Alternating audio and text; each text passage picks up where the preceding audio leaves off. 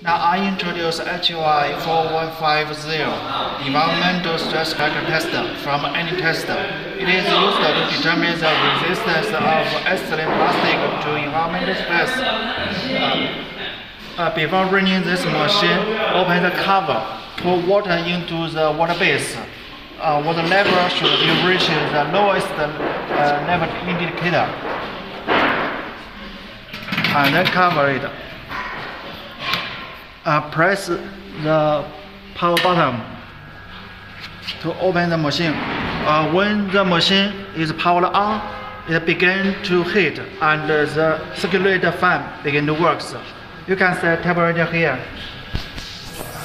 Press the set button. Okay. You set temperature here. You prepare the space according to relative standards and make a notch on the notch device. And then you press the test piece like this one, clamped in the bending device and turn to bend it. After the test specimen is bended, use this one.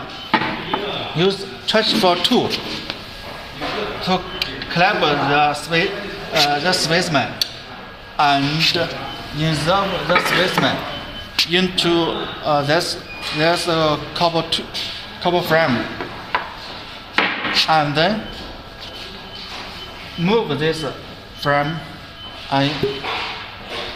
to the test tube and put the solution into the test tube and insert the test tube with the rubber stopper.